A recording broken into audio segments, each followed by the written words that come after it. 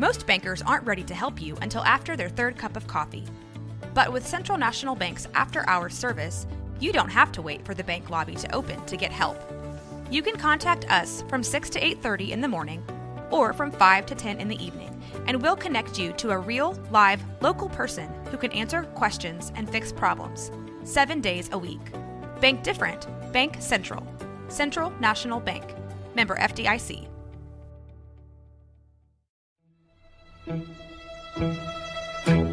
Bwaaa!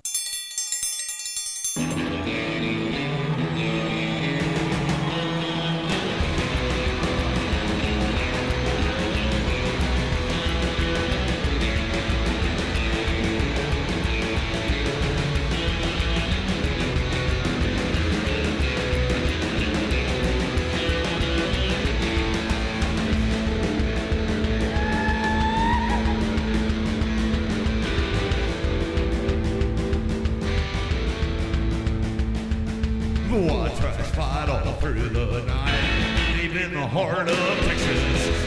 The trailer park is nice and dark, deep in the heart of Texas. That drinks his brew and he spits his chew, deep in the heart of Texas. The TV blares but no one cares, deep in the heart of Texas. Here we go! Hey there, everybody. Welcome to Bwaaa, King of the Hill Rewatch Podcast. I am Mike. And I'm Rusty, and welcome to a Friday episode of That Ain't Right. That Ain't Right Friday. And this Friday, we are going to go over a few more minor characters. I do have a little bit of a theme here, though, this time. Okay. We are going to go over the other Gribbles, not just Dale, the other Dauterives, and the other Boomhauers. They all have people related to them that show up in the show sooner or later. So we're gonna dive into the Boomhauer genealogy here. Well, are you gonna Gribble, do Dauterive, and Boomhauer. Okay. So what are we doing first today then? We're starting with the Gribbles. We're starting with the Gribbles. Are you gonna do it in chronological order from oldest Gribble to youngest? This is in no Gribble order. Okay, so they're all at a Gribble. No particular Gribble order. I went to a concert last night, and the guy said that he was high on dust, but not dust. He said like dirt or something. He was just being stupid, but it was the funniest. It was very funny. High on not dust. angel dust, Not because angel that's what I dust. thought it sounded like. Yeah, I that's was not like what he said. high on. I was Yeah. like, oh, you go stand It over there, was- bud. Don't sweat on me, It was please. something else. All right, let's start with these other Gribbles. We're going to start. So the Gribble family tree. First and foremost. Does it have branches? No, everybody hits them on the way down. Yeah. We're going to start with Nancy Hicks-Gribble. This is voiced by Ashley Gardner. She's Dale's wife, of course, Joseph's mother, and a weather girl turned anchor for local news station Channel 84. She's 44 years old in the series. She had a 14-year affair with John Redcorn, which produced her son, Joseph. Yeah. Although the affair ended when John Redcorn befriends Dale. He does become Dale's friend later on. Yeah, he does. Nancy finally becomes a faithful wife to Dale. John Redcorn refused to come back to her out of respect for Dale.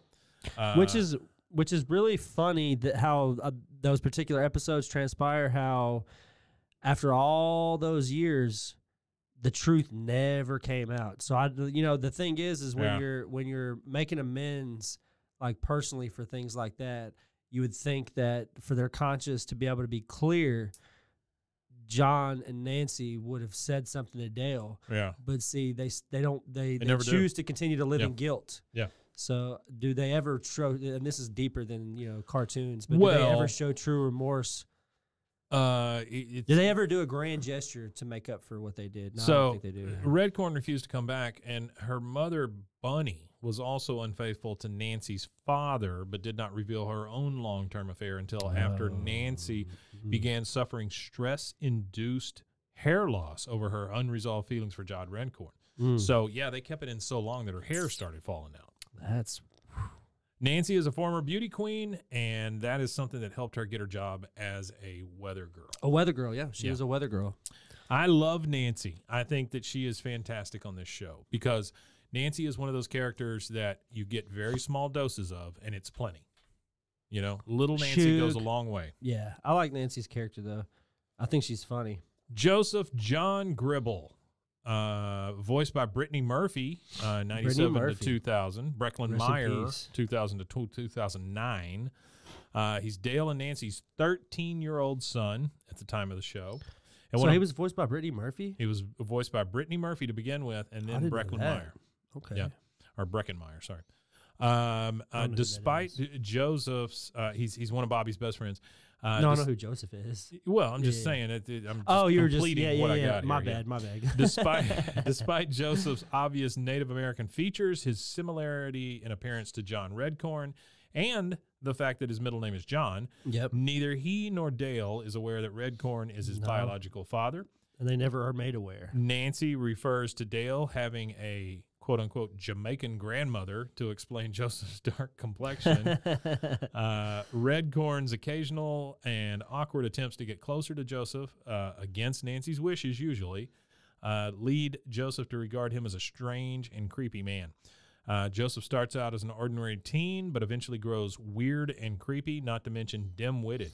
That is very true. Like when the show first starts, he's just like, he's just Joseph, right? But he gets super creepy, like especially around girls and stuff. As the show goes on, he becomes a really creepy kid. Yeah, he does. He when he is going through puberty, he has a really odd experience with puberty. Really odd experience with puberty. So he started off as an ordinary teen, then he gets weird and creepy and dim-witted. He is a dumb kid. Joseph begins to take after Dale more than John, Nancy, or even any of his friends. Joseph has a half-sister named Kate, John Redcorn having another affair with a lady. Don't they date? Yes, they try to date. Yeah. She is very similar to Joseph in personality and interest, but likewise does not realize that Redcorn is her father. Joseph is the only character of the series shown to physically mature. He grows 6 inches in height over the course of a summer. He has a more built physique, athletic prowess, and he has a deeper voice and a wispy mustache upon his reappearance. So that's how they explain going from one voice actor to the next. Oh, he grows up a little bit. But it's crazy that he's the only one that has he's the only continuity one that of aging. That's what I'm saying. Yeah, he's the only one. All right. Last in the Gribble family tree is Bug Gribble. Bug Gribble, the gay rodeoer. He is voiced by David Herman. Yeah, he's Dale's father, Nancy's father-in-law, and Joseph's this is grandfather. Deep. I've got a deep thing for you. Okay, so the episode where we find out that Dale's dad is gay, we also see the struggle that Dale has accepting the fact that his dad is homosexual. Sure. Well, I always, and this is the 2 and 2 that I put together, this go around in adulthood, watching King of the Hill. Right. He was a exterminator who killed bugs, who then had a conflict with his dad, who was homosexual, whose name is Bug. Yeah. So maybe I don't shoot the messenger. I'm just saying maybe there's some correlation to the angst that he feels about his dad's sexuality, and that maybe that has something to do with the exterminator job, and maybe it's a metaphor for he wants to, not kill his dad, but I'm not going to kill shoot that the inside of his messenger, dad. but I am going to tell you I think that's all bullshit. Yeah, it is probably. So he has been estranged from Dale for many, many years, like you were talking about. He kissed Nancy at her and Dale's wedding reception. That's what caused the estrangement. Bug is actually gay and had been flirting with a Filipino caterer instead, and upon sensing Dale's imminent entry into the room, attempted to hide his orientation from his son by grabbing and kissing the nearest thing in a dress. This misunderstanding, which was kissing Nancy, and Bug's inability to reveal his true sexuality to Dale, resulted in their estrangement. When Dale and Nancy renew their wedding vows 20 years afterwards, Nancy arranges to invite Bug, and Dale initially suspects his odd behavior and his having a quote-unquote partner, of meaning that Bug is an undercover government agent, but finally accepts the truth upon seeing Bug and his partner share a devoted kiss. Bug's appearance in My Own Private Rodeo retcons his appearance in earlier episodes, where he bears a near identicality to present-day Dale. So they change his appearance. Change how he looks. That's kind of weird. Yeah, it is weird. So Just Joseph grows up. Continuities. Joseph grows up, and Bug changes his appearance. Oh yeah, I forgot to mention this in the last episode. Yeah. So the way animation works, which a lot of people might not know, is a lot of it they send to elves. They send to elves or overseas. Sure. Overseas to South Korean elves or Japanese elves. Sure. Animator elves. Right. Animator elves. But so they send it off to Korea for this show, particularly for King of the Hill. Right. And that's where all of the actual putting the animation together and everything. Sure. The finished product was Korea. Yeah. So I really thought it was interesting in that last episode that we just discussed that they had that little scene, the Southeast Asian. The parable. The parable. Yeah. About life and the animation for that. I just thought that was cool. And also, I don't know if you know that there's a Simpson episode. I think it's the next Simpsons episode. You might have heard of this, Mason. They're doing it in Death Note style, the animation style of the Japanese anime Death Note style. Well, it's a Treehouse of Horror. Yeah, it's because they got the studio who originally did Death Note to do a little bit of work on it. That is crazy good. That's all. I mean, and that's again, there was a Disney executive since we're on the conversation animation that I think it's the Disney CEO right now. I think he might be the top guy at Disney. He just recently said that adults, after they have been watching animation all day with their children, don't care to watch animation. Anything, whether it be King of the Hill, whatever, they don't want to watch anything animated. I get that. After they put the kids to bed. I can see that. And your generation might be able to see that, but mine and Mason's generation, I don't see that because we are the generation that reclaimed animation for adults. Okay. Because animation in its origins was not for children. If you go back and you talk to Tex Avery himself has said, look at my cartoons. A wolf howling at a woman that's half naked. Yeah, sure. He said, how is that for children? Yeah. And cartoons in their origin point, if you go back even further, just to the black and white cartoons, there is some raunchy stuff out there. The original stuff is really raunchy because it was made for adults. So that CEO saying that, I think the animation world right now is taking a big hit because it's being misunderstood by your generation. Because it's all the CEOs. Well, it's not your fault. You're progressive. You're here. You're doing a show about King of the Hill, an adult animated program. We went and watched like puppets together. You know what I mean? Go and watch puppets. Yeah, it's the same episode that you're talking about with the Death Note stuff in it. Yeah, it also has part of that episode, the Simpsons and Bob's Burgers crossover. That's good. Yeah. I like crossovers like that. I like there was one that they did with Bob's Burgers. King is of the a Hill fantastic too. Show. Well, King of the Hills had its own cameo in just about every one of those shows. Yeah. They even had one in Family Guy. Peter is standing in. I think it's a Halloween episode too. Peter's like standing in front of the mirror, and he grabs his face and he pulls his face, and it's Hank standing in the mirror.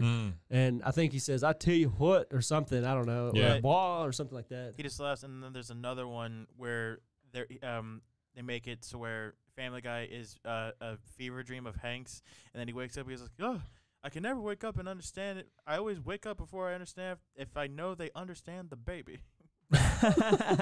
Is that on a King of the Hill episode? No, it's on a Family Guy. It's on a Family Guy episode where we'll have to talk about that. We'll have to dig that up and have that as a Friday episode. That's cool. That'd be cool. That's cool. See, that's the thing is that I've enjoyed about this, Mike, is the further and further and further.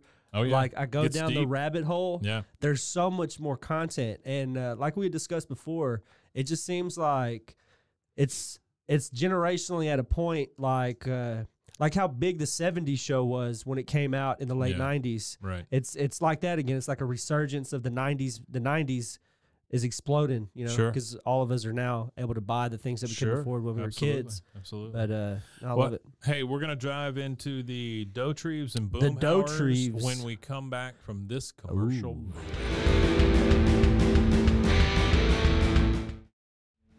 Bwaaa tries to fight all through the night, deep in the the heart of Okay, we are All right. back, and now this is officially the second half of this episode. The second half. We're going to dive into other Dauterives. So the first one being Gilbert Fontaine Dauterive. Gilbert Fontaine Dauterive. This man is voiced by David Herman again. Great voice actor. He's a lot of King of the He Hill. does a ton of stuff on here. Yeah, he's Bill's A lot of King of cousin, the Hill. though at one point shown to live on the family estate with his aunt and cousin in Louisiana Bayou in a beer can named Desire. That's a good. That's an excellent episode. It's a good episode. It's the one where Bobby goes. I'm wilting. Yeah, Bobby just goes nuts with the whole Southern Belle stuff. He and Bill eventually wind up as the last two living Dauterives. It is strongly implied that he is gay, and he even hits on Buck Strickland when Buck attempts to capitalize on the Dauterive family's traditional barbecue sauce recipe in blood and sauce. Oh. I love that episode where they introduce him. I think it's fantastic. Oh, I agree. Yeah. I'm Wilton. I'm Wilton.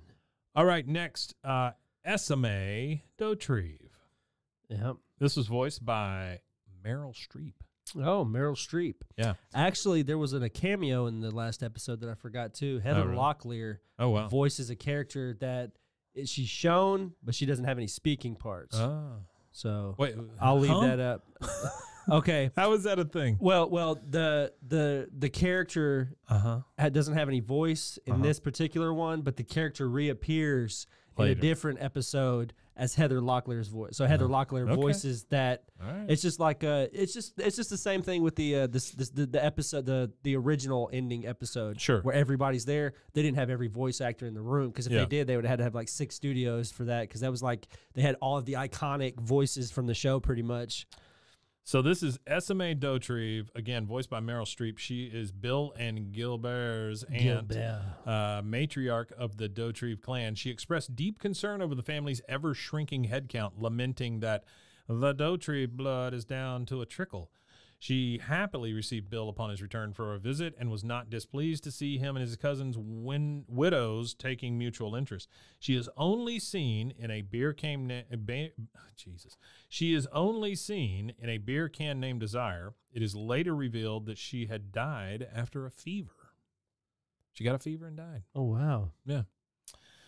Next, Violetta Dauterive, voiced by Natalie Maines. She is Bill and Gilbert's cousin. She lived on the family estate in Louisiana with SMA, Gilbert, and Rose and Lily, the widows of the 2 other Dauterive cousins. Upon Bill's visit, she, Rose, and Lily, all having been without male companionship for too long, vied for Bill's affections and attempted to seduce him, even despite Violetta's own blood relationship to him. Like SMA, she is only seen in a beer can named Desire. It is later revealed that she had died in her sleep. Yeah. Wow. You're killing off all the Dauterives. The Dauterives are dying one by one. I think this house might have a little more. Might Maybe have. Boobays needs to explore this Dauterive house. The Dauterive blood is down to a trickle. Next is Lenore Dauterive, voiced by famous actress Ellen Barkin. She is Bill's mean-spirited ex-wife. She is mentioned frequently throughout the course of the series, but only appears twice, once being when Bill and Bobby watch Bill's wedding video. She then appears when Bill begins dating former Texas Governor Ann Richards to meddle with their relationship. Yeah, that's a great episode, too. And the episode is Hank and the Great Glass Elevator. But with help from Richards, Bill is finally able to tell her off and move past her toxic influence. I have an argument with her only appearing twice because Bill appeared as Lenore one time. He did. Yeah, Yeah. Bill did. Yeah, you're right. So ultimately, it's really 3 times, but it was really only her twice. Last of the Dauterive tree is Eric Dauterive, voiced by Stephen Root, who also does Bill. He is Bill's Stephen Root. He is Bill's implicitly deceased father, who was emotionally unstable. Among the abuses Bill recalls from his father are having been spanked every day between the ages of 9 and 16, being called a girl and made to wear pretty dresses, and being locked in a rabbit hutch. That's terrible. That's rough. Yeah, it's rough. A rough existence. Child abuse is not funny, but pretty dresses and being locked in a rabbit hutch is. And that's it for the Dauterives, right? That's it for the Dauterives. Yeah. So last, but certainly not least, are the other Boomhauers. We have 3 Boomhauers that are mentioned during 3 Boomhauers. this series. First being Patch. Do you remember who played Patch Boomhauer? Patch Boomhauer. Wasn't Patch voiced by got any weed? Be a lot cooler if you did. Who was it, Mason? You really don't know it, Rusty? No, I know who it is. Matthew McConaughey. Nope. No, it was Brad Pitt. It was Brad Pitt. I Yeah, thought it's Brad Brad Pitt did. Who did? Matthew McConaughey did. What was his name? Rad Thibodeau. Brad Thibodeau. Thibodeau. So Yeah. this is Patch Boomhauer, voiced by Brad Pitt. He is Boomhauer's sleazy, womanizing younger brother. He appears in Patch Boomhauer, apparently engaged to marry Boomhauer's old flame, Catherine, much to Boomhauer's mounting displeasure, as he himself has unresolved feelings for Catherine, and Patch's continued philandering angers him for her sake.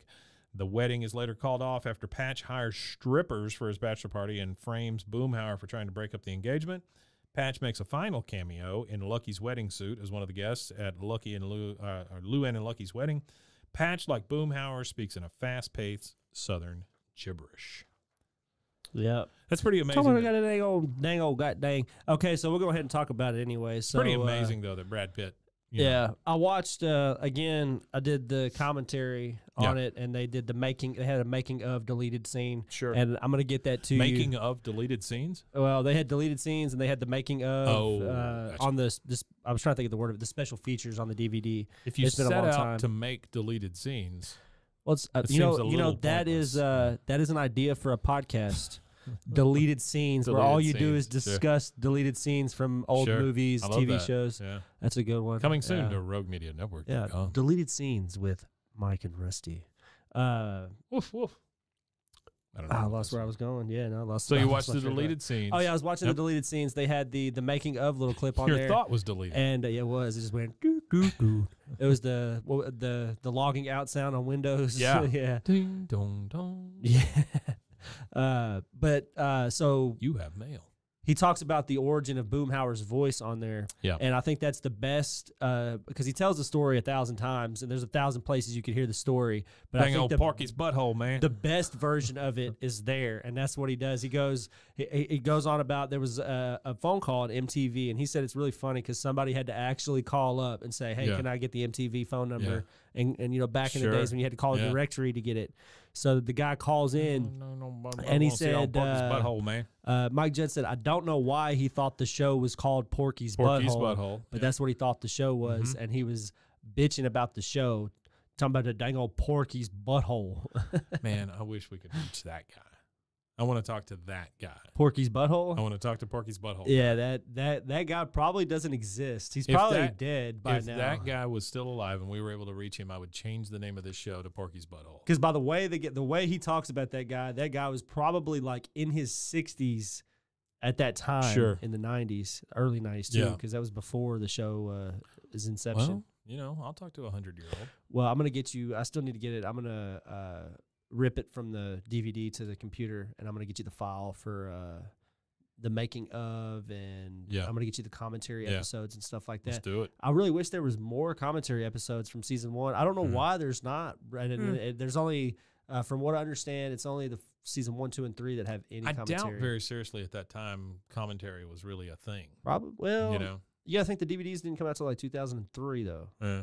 So the Oh, show had been out maybe for a little so. while before they released anything, and then they didn't even release all of them. Another company had to pick it up and get the rights to finish off the DVD set. Really? That's why. Wow. That's why only the first 3 seasons of the DVD set, I think, have content like that, because Hmm. all the other stuff is just the show. They just cranked it out. Because they only did so much with King of the Hill, and then King of the Hill was getting canceled and stuff like that. So I mean, why are you going to continue on with the DVD set of a show that you're canceling? They Yeah. didn't put the energy or effort Sure. to finish it off, which It sucks. I really hope, pray for the near future. Maybe that they'll go back and they'll revisit Yeah. cranking out that. Put this I stuff doubt back it'll on. ever happen because, you know, they're making so much new content. Right. You know, hopefully that Bad Crimes gets redone. That would be great. Hopefully it gets picked up somewhere. It looked like it was going to be a really neat show. I just want to see more Mike Judge stuff. So Yeah, the it's next one on been this too long. family tree, Dr. and Mrs. Boomhauer, voiced by Mike Judge. They are Boomhauer's parents. Mrs. Boomhauer is shown to speak like Boomhauer in Peggy's Turtle Song. In Three Coaches and a Bobby, Boomhauer mentions that his parents had won the lottery and moved to Florida. There's a lot going on in Boomhauer's past. They're really tan people, though, so I could see Florida. Tan. Sure. Well, I can just see the way that Boomhauer speaks and the stuff that he does Florida being man. very Florida. Yeah. Yeah. Last but certainly not least is Meemaw Boomhauer, again voiced by Mike Judge. She is Boomhauer's elderly grandmother. She is seen in Dang Old Love when Boomhauer, infatuated with Marlene, goes to Meemaw to ask for the family heirloom wedding ring as well as Lucky's wedding suit, where she is seen sitting with the other guests as well as dancing with Patch for a brief moment. Meemaw speaks in the same characteristic gibberish that the rest of the Boomhauer shares and wears dentures. Who was in the car for Mother's Day? That was his mom. That was his mom. Yeah. Okay, so that's Mrs. Boomhauer because she was like, "Dang old man, Mother's Day, Dango. Porky's butthole." Porky's butthole. And that's it, man. That's all the Dauterives. That's all of the Boomhauers. That's the Boomhauers. And that's all of the Gribbles. And that's all the Gribbles. There you go. That was the Gribble, genealogy of what we know. It might go deeper than that in dialogue, but Thanksgiving's coming up. Gribble, Gribble. Yeah, Gribble, Gribble. Thanksgiving is coming up, and Halloween is coming up too. Stupid. Next year we'll have some spooky stuff for y'all. We're just starting out, so cut us a break on holidays. And, yeah, absolutely. This was a great Friday, though. I really enjoyed the conversation. It was good. It was. Well, I did want to do like a spooky deal, but if we did, we would have to revisit an episode that we've like recently visited within the last 2 months. Yeah. I didn't want to do anything that recent, but next year, what I'll do is there was actually a bracket that they had online that I was watching. Meyer? Breckin Meyer. They had a bracket of all of the shows that could be considered spooky. Yeah, you were telling me about that, or eerie or whatever. Well, and then they were doing and then there was also a thing where somebody just went and like rated all the shows. I remember you sent me that as well. Yeah, they did a lot of different stuff with the shows. So there is a group of spooky episodes, and we will next October we will. You got the explore Christian that Haunted for the whole House. month. You got the pig. And then who knows? Maybe by next year, there'll be 3 episodes a week, and we'll be actually able to do something big with this. So, guys, if you want to make that possible, stay tuned. Because, if you want to make 3 episodes possible a week, you can attend my wake once that starts, and Mason can take over. Yeah, there we go. What we're going to do is we're going to set up some Patreon and some stuff like that. Sure. I don't know where we're going to get the content from for those things, but we're going to try to get you guys some Porky's bonus. Butthole. That's we're going to call Porky's Butthole.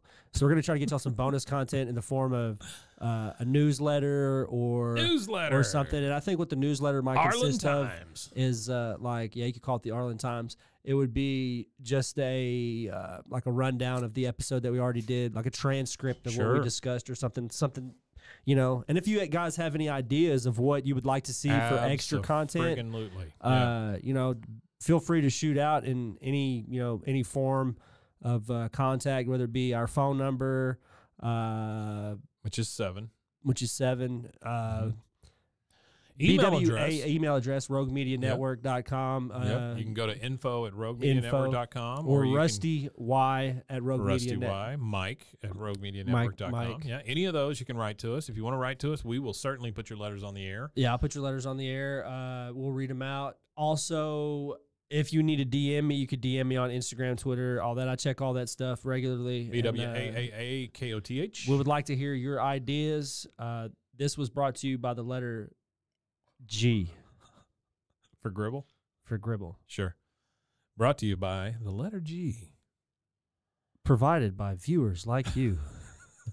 I love that about PBS. Yeah. That was one of the things. It was very comforting. Well, no, as a kid, I was just like, I don't know I think it's a marketing tactic. Yeah. But it made me feel like I was really a part of something big. I was like, as a kid, I'm just like, damn. Brought to you by the Stephen G. Coleman Foundation. It was and like viewers like you. Yeah, it's like PBS really thought to thank me for watching their programs. Like they thank me it's like after every show. Thank you for watching. You thought PBS they were thanking for you viewers specifically? like you. Yeah, because they said viewers like you. So I'm me, right? Did you ever watch the telethons, like the PBS telethon things? Hell no. They would give away the tote bags and all that stuff. Anything if you gave $50, you got a tote bag. Yeah, anything telethon related, I generally skipped. See, I like telethons. I generally skip those. And you know what I like about telethons? Like especially like the Jerry Lewis telethon.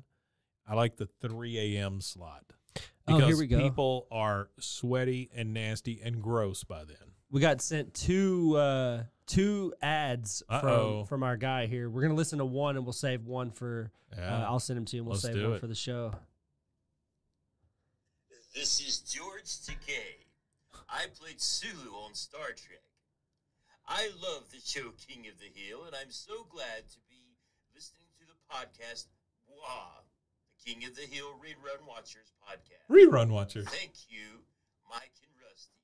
Actually, I want to listen to the second one now. After that, I can't help it. I was going to save it, but let's listen to the second. Appearing Friday night at the Arlen Mall, sponsored by Strickland Propane, the Propaniacs, at 8 p.m. Come by and see the antics of the Propaniacs and their comedy show. Listen to that in the background.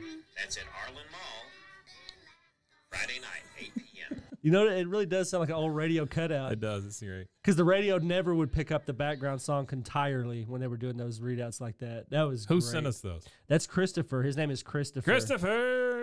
I'm going to go ahead and send those to you, Mike. You so did a you fine have job them. there, Christopher. Yeah, we appreciate that again, Chris. Chris, I that think was you have great. some voice actors in your house. Yeah, you do, buddy. You got. Yeah. I don't know if it's a group of people that's doing Small this or production not. studio. But You speaking we're of elves? impressed. That sounded like elves. Propaniacs. Propane elves. I'm a propaniac. Just All a right. propane elf. All right, I think we're done. Yeah, that's it. Thank you, guys. Yeah, thanks, guys. We will see you again on Monday. With my time, yay.